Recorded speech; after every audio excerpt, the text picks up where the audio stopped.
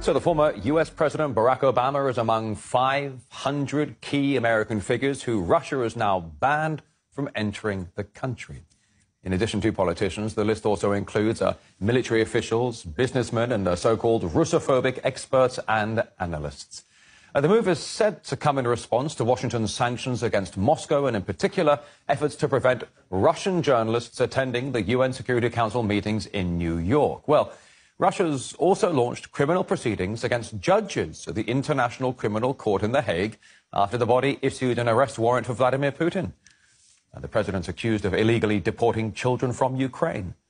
And Russia's investigative committee says the court's proceedings against Putin are unlawful as there are no grounds for criminal liability.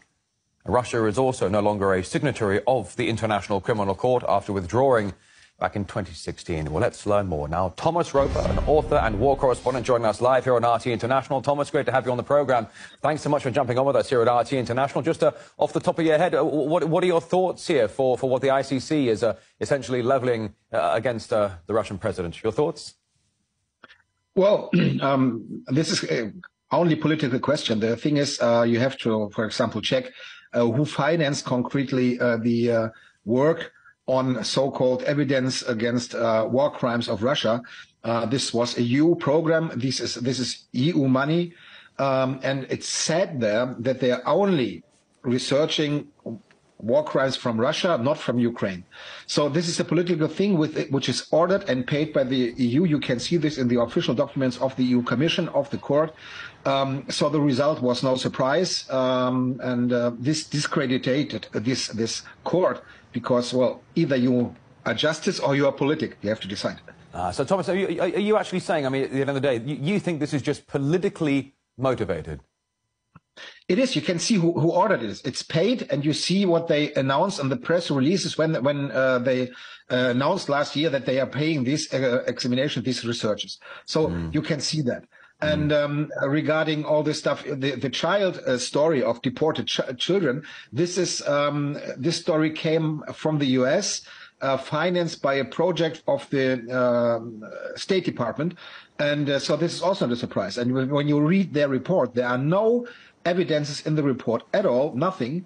They are just saying we had some interviews, but we don't know with whom. We didn't see anything. They described some Russian places where the deported children should be, but we haven't been there. We didn't send anybody here. So somehow they even don't know what is in these buildings where they have been. I have friends who have visited them, and it's something different. So it's politics. Yeah, you know, I was just going to say, Thomas, if you tried saying this on CNN or Fox News, they'd cut off your microphone and say this interview is over. Let's not have him on again.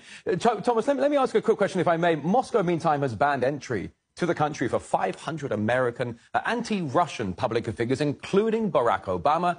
What's your take on that? Well, this is logical. Whether they will really suffer from that is another question, but I think it's a good step. I've just seen this list and didn't check it out yet, whether there are people who are active in Russia. But it's a fair reaction. What the US is doing by denying visa for not only for journalists, but also for diplomats from Russia who are sent to the UN. All this stuff regarding mobbing the Russian embassy in Washington and so on, Russia has to react. So.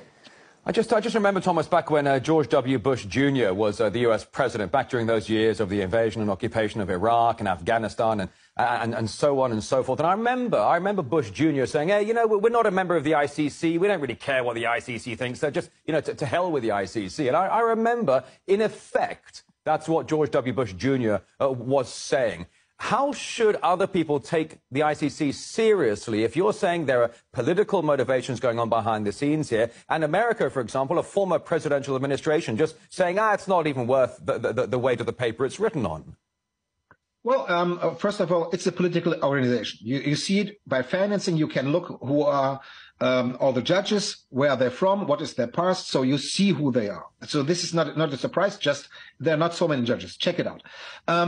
Another point is, I remember that the ICC was researching on war crimes of US in Afghanistan, and then the US put the judges or the prosecutors under sanctions. So if the West is now rumbling that Russia is doing that, well, the US did it themselves. So you know, it's a political question. It's Do you- not about I mean, objective